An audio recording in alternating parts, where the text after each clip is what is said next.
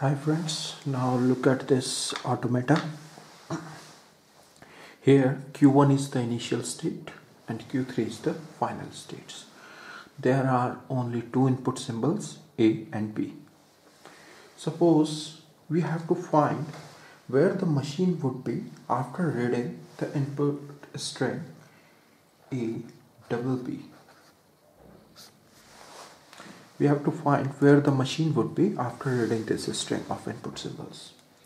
Remember one thing, whenever machine starts reading any input symbol or any string of input symbol, it always starts from initial state. That's why it is called the initial state, because it initiates from here. It starts from here reading the input symbol. Now first of all, it will, and the second thing is, which I would like to tell you, it reads the input string from left to right. First, it will read the input symbol A, then B, and then this one. So it starts from here. And initially it is in its initial state Q1. Now we have to find where it would be after reading the input symbol A. So the transition of Q1 for input symbol A is delta Q1A equals to Q1.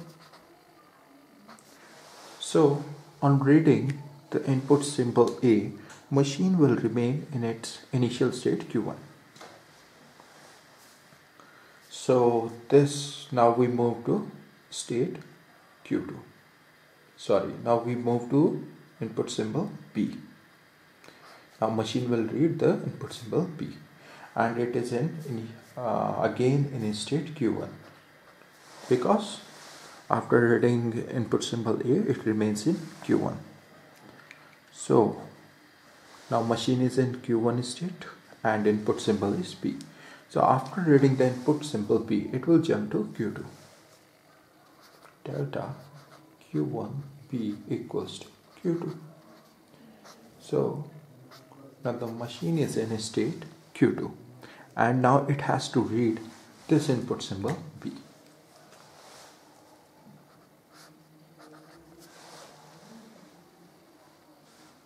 Sorry, it is Q2.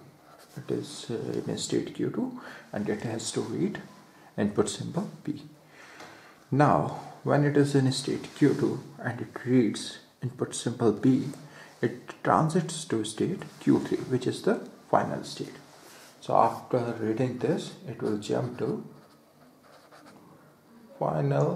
after reading this input symbol B, it jumps from initial state Q2 to Q3, which is the final state. Right? Now one more thing which I would like to discuss with you. When a machine reads any string and after reading that string it comes to the final state, then that string is accepted by this automata. So it means whenever we apply a string S to its initial state Q1 and after reading this, machine jumps to any final state, then it means string S is accepted by automata. So in this automata, after reading the string A double B, machine transited to Q3. It means A double B is a string accepted by this automata.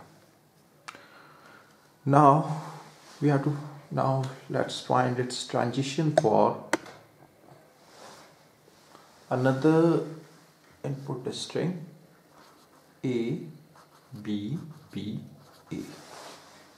Right? A B B A. Now when it reads an input string, it starts from initial state. Now suppose now first it will read input symbol A, then B, then B, then this one. Initially it is in its initial state Q1. Then after reading this Q1, it will jump to, when it is in Q1, after reading this input symbol A, it will again jump to Q1 state. See this transition. Now from here, it has to read next input symbol P. Now when it reads P, it jumps to next state Q2. Now it is in state Q2. Now here again, it has to read P. So when it reads P, it comes to state Q3. Alright. Now it is in state Q3 and it has to read input symbol A. After reading this input symbol A, it transits to Q2.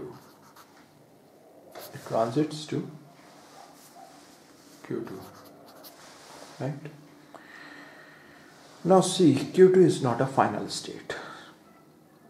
Therefore, this string A is not accepted by this automata. Right? So a string is only accepted by automata if and only if reading this string, machine jumps from its initial state to final state. Here, after reading this string, it jumps from initial state to Q2 state, which is not final. Therefore, this string is not accepted by this automata. Now, one more thing. We can visualize this automata as a machine which has an input tape and a read head. And this input tape is provided by input symbol A1, B1, C1, something like that, and a finite control.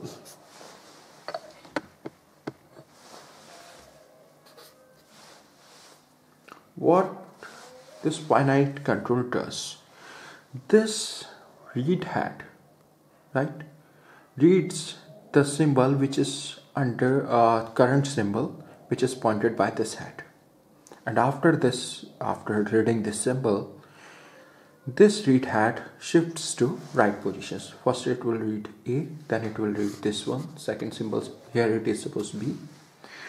And what this finite control does, whenever it reads an input symbol, it changes the state of the machine.